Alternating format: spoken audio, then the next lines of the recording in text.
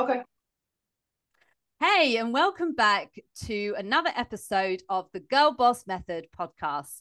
I'm your host, Ritu Bra, and for today's episode, we've got another guest. Her name is Lia, and Lia is an artist and a photographer. So, Lia, please introduce yourself and tell us what you do. Hi, my name is Lia Billie, and I do photography and art. I do the type of style of art I do is contemporary, bit mixed with abstract and animals and wildlife. I'm mainly inspired by emotions and the outdoors and everything positive. So yeah, that's what I do. I absolutely love it. I love that, Lia, you've got some examples behind you. Yeah, I Because tried to squeeze them in. I've actually got examples on my walls. So, guys, if you've ever Yeah. wondered whose beautiful artwork this is that I have behind me, this is Lia's.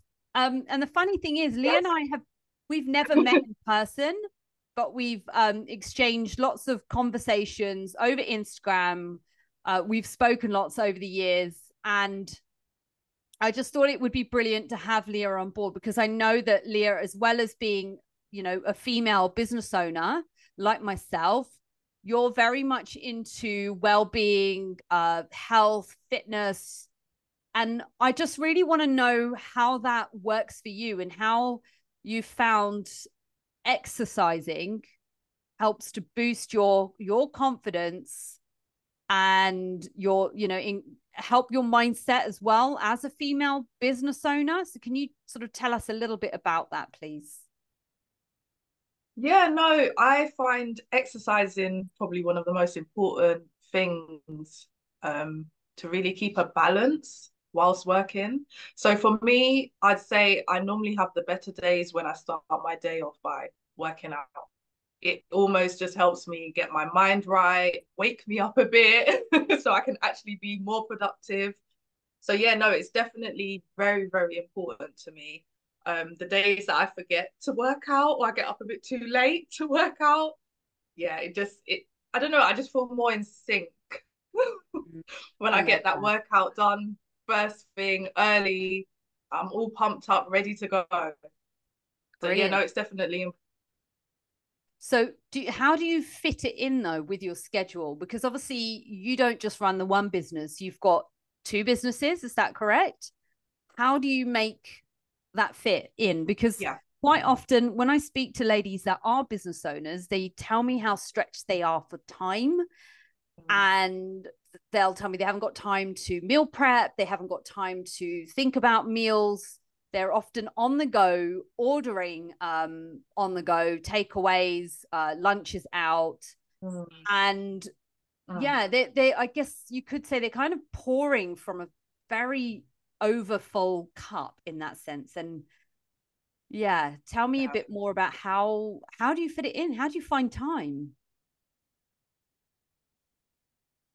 So for me, it was I had to get to a point where I made it a priority.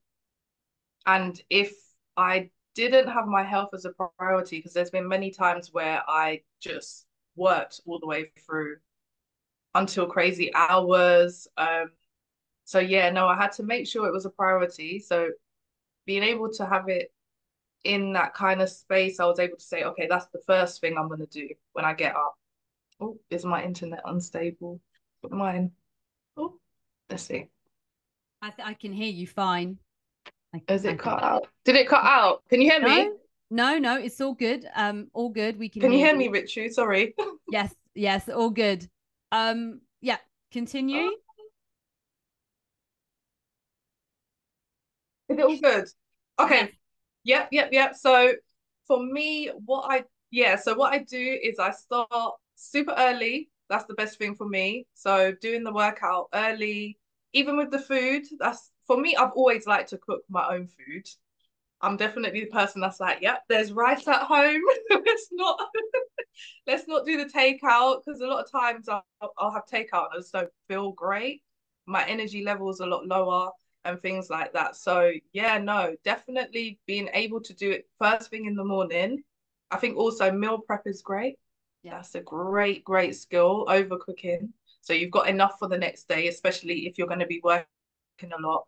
Being able to have like different meals to pull out of the fridge and, you know, have to eat instead of cooking fresh meals every day. Because I used to do that. I was like the person making bread once a week and everything. So yeah, no, it's all about preparation. And I think Mm, another key thing, what I've realized, will be sleep. Sleep is so important. And, you know, having your own business, a lot of times you end up staying up till 4 a.m. working. I've done it a million times. And then it means you're not getting up early enough to train. So yeah, it's crazy. So I've been trying to get to bed earlier, and that's helped me a lot, to be honest. Having yeah. a bit of a cap on the work time. So I yeah. I can appreciate that massively, actually. I know Mm, many of our female listeners that are sort of, very career driven or yeah. either business owners or just really stuck in with their work. Yes. It can be really difficult to find that point when to say no and when to stop. Hmm. And it takes discipline. It takes Yeah. discipline. And if it's not, and I'll be honest with you, we've all done it, right? And I don't know if you can relate here, but you say you're going to bed, and Mm. all of a sudden that doom scroll on Instagram Oh happens yeah. Yeah. and it sucks you in. So although Yeah. you've gone into bed at the right time, Hmm. you've started scrolling. So um one thing I do actually is I put my phone on flight mode. I just Oh, that's great. I get rid of it and put it away. Yeah. I'll also share that I actually do have two phones because I Yeah. have my business phone and my personal phone. And my Great. personal phone is really there for my family. I don't actually have any apps on my Yeah. personal phone. I don't Okay. use it very much. It's more so like an emergency thing. So it's like a Mm. it just in case kind of number. So that usually does stay by my bed because I've got like elderly grandparents. I mean, my Yeah. parents are getting on a bit. They they don't live far. I've got Yeah. siblings and nephews and nieces, and it's just I always like to know that I could be reachable Yeah. if there is ever a situation or a scenario. Life throws shit at you. Mm. But yeah, my main phone that has all Instagram apps, everything goes flight mode. Yeah. I put it away and I never really saw the point of having two phones until I realized that actually sometimes we need to stay connected, but other times too much of it is a massive Definitely. distraction. So yeah, I guess another thing is how do you find working on like your physical activity? Hmm. How do you find that influencing your creative or artistic streak? Oh, I like that. Do you know what?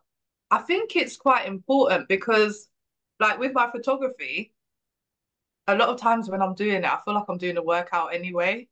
So I definitely feel like, being able to do stretches in the morning, that's something I learned from you too, because I did have my injury. And Richu, she saved the day because I had a ankle injury. And I actually got that from doing long hours standing at art fairs and obviously long hours standing doing photography. So I had a bad injury. Ritu came through. She just was like, "Oh, here's a plan." She gave me all of the physiotherapy plan. She was coaching me online and everything like that. And yeah, I was able to really identify that I needed to, do stretches and stuff like that. So no, it definitely has a big impact on, some of the things that I do. Yeah, Not a no, doubt. definitely, exactly. And I feel like being a photographer is Hmm. there's quite a few out there, and whether they Hmm. are just lifestyle photography or Hmm. it's to do with branding and that sort of Yeah. thing, I've seen how physically demanding that job is. Yeah. It's really difficult. And I was speaking to a It lady the is. other day who's a branding and photography consultant, and she was Hmm. telling me that her knees are really giving her a lot of issues at the moment. So I just Yeah. think, as you've said, you know, these small aches and pains and stuff, you know, if you don't Yeah. pay attention to them, you don't stay on top of them, they can Yeah. become really detrimental and they can have a negative impact Yeah. on your work. So Yeah. you know, No, definitely. that's your career, and if you don't look after your body, then it's going to have an impact, unfortunately. um Mm. so what about when it comes to like discipline? What do you find was obviously being disciplined with your stretches Mm-hmm. and disciplined with your physical activity and Mm-hmm. going to Mm-hmm. the gym and stuff like that? Do you feel like any of those have been transferable in terms of how you run your own business? Mm. Um, yeah. No, I think to be honest, having more structure is always beneficial to business. I think it's really important and it helps you just really keep it all in line and stick to Mm. your plans a lot better. So I find when I'm able to, you know, stick to working out early and stuff like that, I'm able to then stick to the rest of my plan for the day. So it kind of gives me a better, yeah, it's a better structure for Mm. for overall for business, I would definitely say. But when I'm not doing it as much, it's like, yeah, you're not as disciplined, so I might overwork, I might stay up a bit later, things like that. So yeah, Yeah, definitely. interesting, definitely. And so obviously with it giving you some like discipline, would you Mm. also say that it kind of helps with that like work-life balance as well? Because Yeah. as well as pouring yourself into work, you're actually Hmm.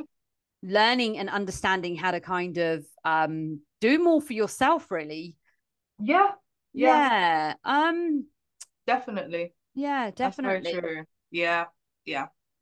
Yeah. So how did you get into artwork and like photography and everything? Tell me a little bit more about that. So I know we've kind of touched a little bit on the exercise and Hmm. stuff, Hmm. which has been really good, but it would be really interesting to know what motivated you to take that step.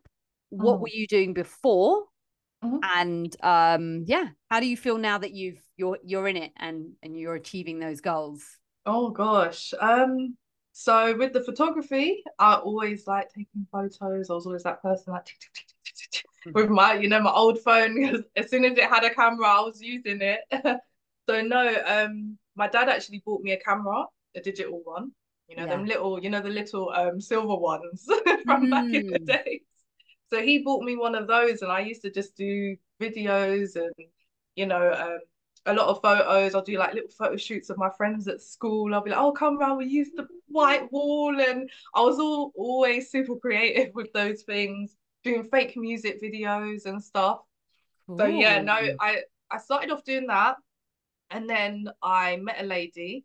So Mm. because I'm quite tall, she was like, oh my gosh, you know, I Model. want you to come and yeah, that was it. It's like, oh, come and model for me. How tall are you? I'm actually 5'11". I'm tall. Wow. I'm tall. Beautiful. Wow. Cool. So she was like, "Oh my gosh, I want you to come and model for me. I'm a fashion designer. I'm going to show Mm. you my stuff, all this stuff." I was like, eh.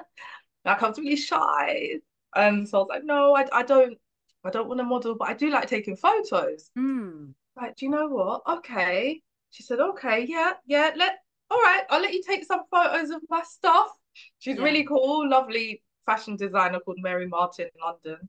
And yeah, no, she was like, "Oh, yeah, take some photos." And she liked what I was doing. There was like quite creative shots, really quirky. A lot of her clothes kind of resembled a bit of like David Bowie type, you know, that kind Okay. of Yeah. era. Yeah, so they're really quirky kind of stuff. And from then she was like, "Oh my gosh, you know what? You should start your business. Like I know you're 16, but you should be Wow. really You're really young. too." Yeah. And I was like, "Really?" She said, "Yeah." So she took me along to all these music videos. I'll do like the behind the scenes, and she'd be like, "Yeah, make sure you pay her properly and stuff." So yeah, that was how I started. Um, and I met also a guy that was friends with my dad. His name is Simon Webb. He's a huge photographer as well. Yes. Yeah, he was able to sit me down and say, you know, this is what you need to do. You Yeah, need I've heard of Simon. Yeah, definitely. yeah, he's awesome. One of the first people to ever give me advice about photography. Incredible photographer and so down to earth. yeah, that was a blessing meeting him and him being able to, tell me what to do from such a young age. So Yeah. from there, he was like, you've got a camera, you know how to shoot, just make sure you know how to, edit. And he was like, just go Mm, for it. So it was great having such encouragement at a young age because even at that time, there actually wasn't as many photographers mm. because I think the accessibility to getting a camera, it wasn't, it wasn't it wasn't so Affordable, accessible, I would say. would you say? Yeah, it wasn't. Yeah. It wasn't. Think Yeah, they it were wasn't. really pricey, and I think now we're in Yeah, the age of phones, so actually yeah, camera equipment has to yeah, rival the iPhone and the yeah, Google Pixels and all exactly. of that. So It's yeah. it's a completely different time we're in now. But yeah, that's how I became a fashion photographer. Mm, And then art, I've always painted. My granddad was an artist, so he always really? encouraged me. Yeah, he's awesome, so talented. Oh, So yeah, there was a stage where I thought, do you know what? I love doing photography and I worked in a school as well with special needs children. But I got to a point where I was like, do you know what? I want to also do something for myself. Because obviously being a photographer, I love making people feel, great about themselves and body yeah, positivity. I done a yeah. lot of that stuff. Um, but then I got to a point where I was like, okay, I'm doing a lot of client work. I love it. But I was Mm. like, but what do you like doing, Leah? Like, what makes you happy? What, makes you feel more calm? What takes away all your stress? And I was like, I like painting. So I just started doing it on the side and then, yeah, went on to start selling, which is great. Wow, incredible. Thank Because I've you. really seen your business grow actually, Yeah, and you have. You really have. yeah, yeah, definitely. And another thing, because people won't know this, but I'll say it anyway. But Leah, you come from a family of teachers, though, as well. Yeah, yeah, Okay. yeah, And Leah's cousin is one of my very best friends. So yes. that's another way that we kind of connected and linked up, really. And yeah, so that was just really interesting. And yeah, I just think, yeah, I guess the next question, I did have something on my mind I was going to mention there, but um yeah, so hmm, what about advice to other women that are looking to start a business? I think that's probably a good place to go next. Mm, I would say a key thing would be depending on what type of business you want to do, I Hmm. would say not being scared to reach out and ask for help. Because even when I started, I was very young and I think I could have asked for more help Hmm. than maybe I did. So there was a lot of areas where I had to go through and learn on my own. Whereas I Yeah. feel like if you can learn from somebody else's mistakes, you're going to save a lot of time. So I think there's an importance in talking to people who do what you want to do. And sometimes it's scary because, yeah, not everyone's going to help you. I mean, a lot of times you've got people who see you as competition. When I started as a photographer, a lot of photographers didn't talk to me.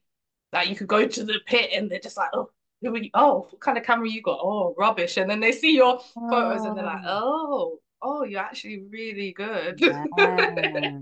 So there's a bit of yeah, it can be scary to art someone, but if you find the right one, keep arts until you find the right person who's going to be able to say, yeah, I'll help you, you know, Mm, because there's a mm, lot of people who are willing. Like I said, there was, I had two people who helped me, they didn't have to. So yeah, no, I think the important thing is talking to people, someone who already does what you want to do. Then I would say being able to actually learn from them as well. Um, and then after that, think about building a team as well. Because a lot of times we can do things on our own, which I'm mm. guilty of. I'm like, oh, just because you can do it all doesn't mean you have to do it all. Yeah, yeah, So it's exactly. about being open to, okay, where can I get help? You know, Mm, who can I bring on my journey with me and yeah. help them as well? So that's another key thing I would definitely say.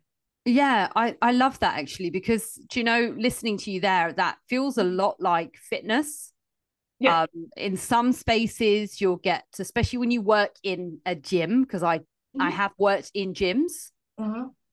There is competition between personal trainers, whether Yeah. it's a price war or a stealing, nabbing war. Yeah. It's pretty toxic, and it's not everywhere. Not Mm. everywhere is like that. And I've been in places where people would actually respectfully, they, again, it all depends on what that gym space's environment is like, and what it's like from the top, what the managers are like, if you like, and how the team is set up in terms of working together as opposed to working against each other. And when I've worked in places where, I have been self-employed, quite respectfully, you have had people and say, look, I know you used to train this person. Are you happy for me to train with them because they've now asked me? And is that cool? And I think that's really like a really good place to go. I also feel like we all have different expertise. So in photography, there'll be different lines of work that you specialize in. And it's the same thing that comes with fitness. So even as personal trainers and nutritionists and online coaches and what have yous, there's always going to be a way that you do things that your clientele are going to enjoy and they're going to like. You're going to do things differently than the other person. My partner is actually a personal trainer and online coach as well. But we do things differently, not because I'm right and he's wrong, or he's right and I'm wrong. Nothing to do with that. It's just that we bring different things to the table. And well, he's a male and likely attracts more men or male clients coming after him to, they want to change their lifestyle in a different way. And for me, I'm more about like connecting with females and helping them understand their bodies and female empowerment. And I think also that's another reason, like with the podcast, one reason also why I love to speak to other women in business, or just even other women that are in the fitness space as well, is just allows us to create more connections. And I think that's what we need in life, is more connection and less of this sort of, me versus you and you versus whatever. Exactly. It's not like, it shouldn't be that thing of, I'm better than you, or exactly competition or anything like that. It should be, well, if we've got a purpose or a vision, we should collectively be trying to push towards that.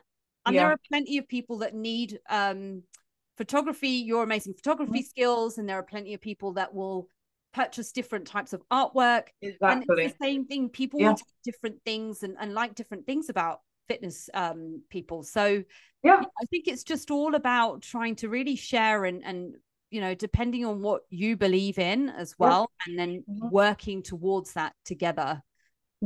My little ramble there, but really related to that. It's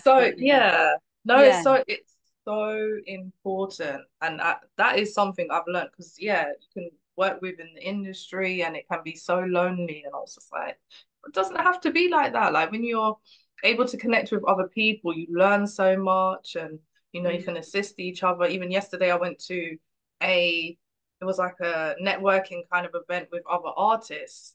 And it was lovely. Like I love meeting other artists. I like seeing what they do, hearing about their stories and stuff like that. Yeah, no, it's great. And it's something, like you said, we have to do more. We have to. A shared vision, if you like. Yes. But that's what I was going to ask, was really, if you were a part of a community and if you were part of a network of other people that do what you do. Because like with me and my Girl Boss Method, my clients, we have our own little community, and I'm actually part of another community as well. So I'm actually part of a network of physiotherapists, online fitness coaches, nutritionists, personal trainers. And it's just really nice to be able to talk about things with others on the same journey as you. And the same goes for my clients, to connect with one another and think about this. Although you have someone that's, leading from the top or whatever, or educating you or helping you with your mission, you've got these people on the same journey as you. And I just think that mentorship and community go a massive way, and it does. we need more of that. We do. We Yeah. definitely do. No, I love it. I love it. It's so important. So, so important. It's even the theme of so I'm working on an exhibition at the moment, Yeah. and that is actually the theme. So I love we're talking about that. No way. What? Tell me. Yeah, Tell us so more that's meant about to it. be in October, and it's Yeah. literally all about people sharing their stories and the importance because you know you never know who you can inspire as well. So it's Mm. called The Journey as Okay. well. So, yeah, it's so cool. I'm going to be talking to all different people and then creating work based on their stories and then being able to share, you know, key instruments which each person, so almost like going through the exhibition, you'll be able to go through those people's stories Yeah. and then think about your own at the end. So yeah, I'm excited for that. That should I be a lot like of fun. that. Yeah, Yeah. it's really good. Lia, what else can we expect from you in 2024? Oh, What's your vision this year? so it will definitely be meeting more people. I want to connect with more people, Hmm. getting the exhibition all ready for the end of the year, which I look forward to do. Creating more art, more photography, working on different projects, probably just trying to do as much as possible as always. But yeah, no, I think it's going to be a lot of fun. A lot of fun. Yeah, definitely. And I think it's always really good to have that vision as well. And is this the first podcast episode you've ever done? It is. I was meant to do one. See, this comes to my organization. I was meant to do one last year. Okay, for Yeah, yourself but I didn't to get to set do it. up. No, no, no. It was with a different lady. She does a Yeah. lot of well-being stuff. So Okay. I was meant to talk about that, but didn't get to do it. I was a little bit unorganized. Oh, well, hopefully this has been like the breaking into this world as well and Yeah, allowing your brand as well to kind of reach further afield. yeah, Because for those of you that are listening, you won't be able to see Lia's artwork because this goes yeah. out in audio. Of But course. for those of you watching on YouTube, you will have seen Lia's beautiful work that she's got displayed on her side, and I've got behind me. Unfortunately, mine doesn't look like great because there's It still window looks glare. fabulous. Yeah, window glare and lighting and stuff like that. So it's just looking Oh, slightly washed out. But yeah, no, I absolutely love it. And I've got this really nice piece that I bought a few years ago, and I yeah. ages getting it up and putting it in the right frame, but it's finally in the right frame. And is it called Bees of Love? Love. It's which one is it? It's bees. It's got a bee, a couple of bees in it. Oh yeah, no, that one Oh, is Hearts of Gold. there You got you the pink go. one. Yeah, because you got one of the last limited edition prints, right? Hand Yeah, embellished ones. Yeah, yeah. yeah, Hearts of Gold. Yeah. that's the one. Heart, I Yeah. knew there was hearts. I knew there was You gold, did. You said love, so but there's bees in there. So I was like, bees. But I love it. I really do. I'm a fan of bees anyway. yes, Um, I know you are. You got a whole bee theme, don't you? yes, I do. Exactly. So I love where it. can people find you, Lia? So if Yeah. people want to contact you, where's the best place to find you? The best place would be probably my website or Instagram. So Okay. paintmarksonmyjeans.com or paintmarksonmyjeans Instagram on Instagram. So that would be the best two ways. You could email me, drop me a DM. I normally try and look through that, any requests and stuff. So yeah, yeah. Definitely. And I'll be sure to share your links at the end of this recording. So I'll leave Lia's Instagram handle and a link to her website.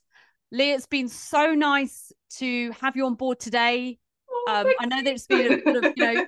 been quite a quick one, but it's been really nice to kind of learn a little bit more about you, connect with you as well, Yeah. and introduce everyone else to Lia as well, because hopefully I'll keep it fingers crossed here or quiet, but hopefully we'll be hearing more from Lia again in the future. Thank you for listening. If you'd like to find Lia, she's at Paint Marks on My Yeah, Jeans. paint marks on my jeans. Yeah. And I'm at Richie Bra on Instagram. This has been the Girl Boss Method, and we'll see you here next time.